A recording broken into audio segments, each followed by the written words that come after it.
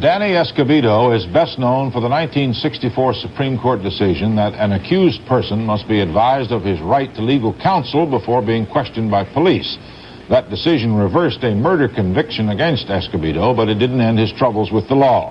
In 1968, he was sentenced to 22 years in prison for selling drugs. But since then, he has found a new means for expression. Ike Pappas reports from Marion, Illinois. In his lifetime, Danny Escobedo has been a high school dropout, a convicted murderer, symbol of a landmark legal principle, and a narcotics pusher. Life has not been easy for Escobedo, who has spent a good part of it behind bars.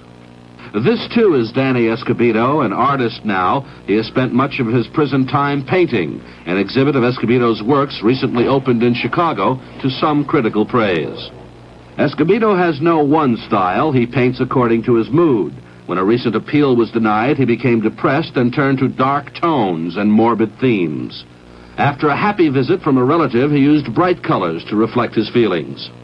Most of the paintings are for sale, $25 for this Indian princess, $7,500 for this intricate Aztec calendar. Escobedo is now 37 years old. He is serving a 22-year sentence for selling narcotics, and feels he has had enough notoriety for one lifetime.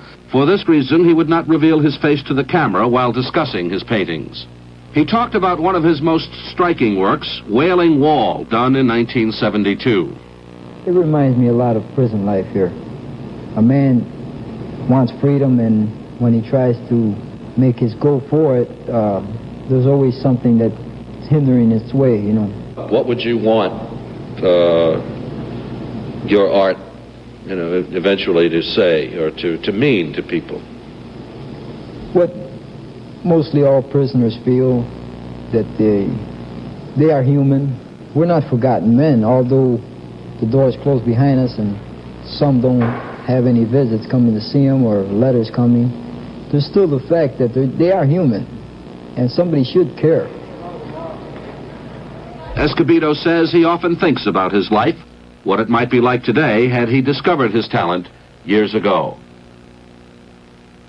Ike Pappas, CBS News, Marion, Illinois. That's the news this Monday night. I'm Roger Mudd, CBS News. Good night.